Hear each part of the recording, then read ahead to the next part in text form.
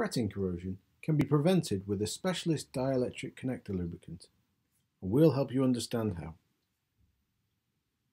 Firstly, we define electrical connector fretting wear as wear that is caused by small, repetitive, almost micromotion movements in an apparently stationary connector that is subject to external mechanical excitation.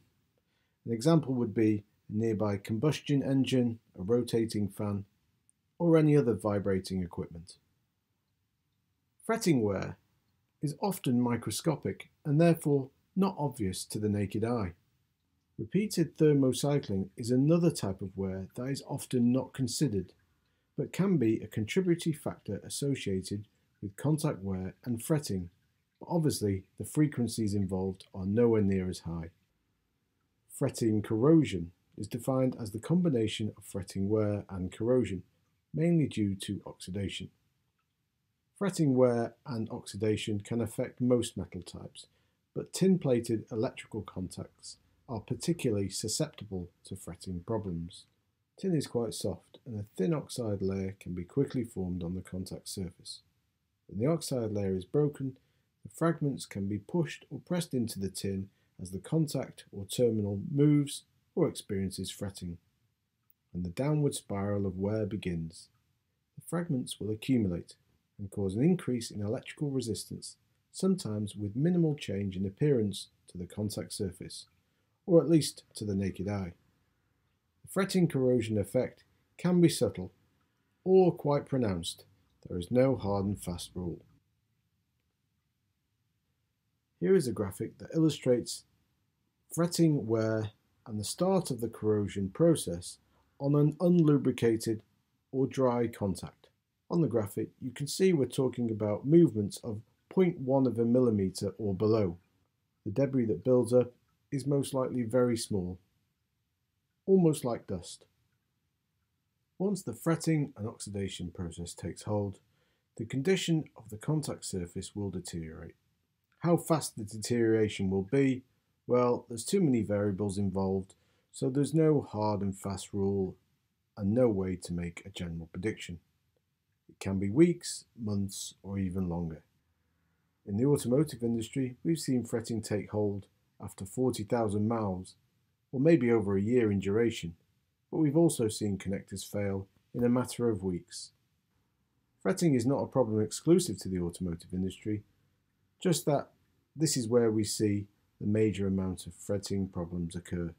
Before I talk about the lubrication solution for this fretting problem, it's worth mentioning that an oxidation, fretting, or corrosion problem in a connector can result in a huge bill for equipment manufacturers. When fretting happens in the field or while the device is in service, eventually there will be open circuit resistance and a circuit will fail. Temporarily clearing the fault can be relatively easy. Sometimes just unmating a connector and remating it is enough to move the microscopic debris so a contact is made again.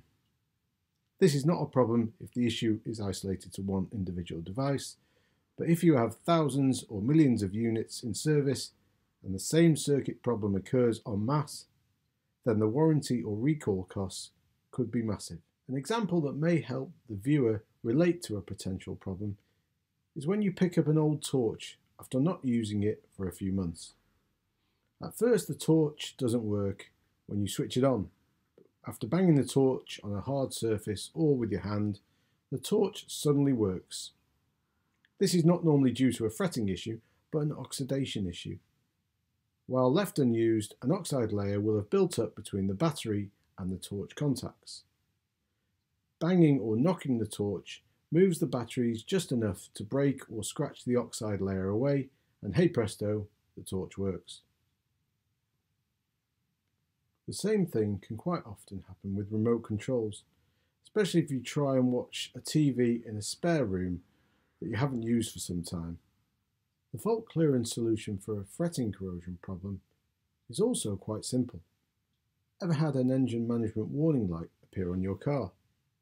It's quite common that when you take the vehicle into the garage, they'll plug in their diagnostic equipment and it will register a circuit fault. The technician may start searching for a faulty connection, but find there is no visible problem. Connectors may be unmated and remated during this visual inspection. The unmating and remating process actually clears the fault by moving often microscopic debris out of the way between the contacts, and hey presto, the fault is cleared. Much of the time, local garage technicians will not understand how or why they've cleared the fault, putting it down to electrical gremlins. An application of a specialist dielectric connector grease will prevent fretting corrosion and oxidation problems. So how does it work? This graphic illustrates the grease lubricating any movement or fretting in the connector and therefore preventing fretting wear. The presence of the grease also seals and protects the contact surface area, shielding it from oxygen or any other contaminants, and so oxidation cannot take place. You may be thinking that surely the introduction of a grease between the contact surfaces will cause circuitry problems. Not so, I will explain. Take a moment to study the graphic shown. A correctly formulated dielectric connector grease will not insulate and nor will it conduct. Think of the two contact surfaces like two jagged mountain ranges coming together. The current flows where the various mountain peaks of the two contact surfaces touch. These mountain peaks are referred to as asperities, or sometimes A-spots for short. When the mountain ranges or contact surfaces come together, there are a lot of microscopic gaps or valleys, if you want to continue the mountain range theme. Think microscopically, not what you see to the naked eye. So the grease sits in the valleys or gaps between the mountain peaks, environmentally sealing the area from oxygen, contaminants, and even moisture. But the grease is not in the way of the mountain peaks, and so the current flows as normal. There is no increased resistance across the contacts or connector. Back to the last graphic with the contact lubricated. Hopefully it will now make more sense. In circuitry terms, you can think of the dielectric connector grease as an invisible barrier protecting your contacts or connectors. In the context of grease, dielectric means not thermally or electrically conductive. In reality, there is a ceiling to this dielectric characteristics, most of our lubricants being dielectric to a ceiling of around 10 kilovolts. So it is unlikely that you'll have any applications where our products are not suitable. All our synthetic dielectric connector lubricants are very durable. They don't evaporate, dry up, or waste away. Unless the relevant connector is repeatedly unmated and remated, no reapplication of grease is required, and the lubricant will match or extend the functional life of your connector or contact.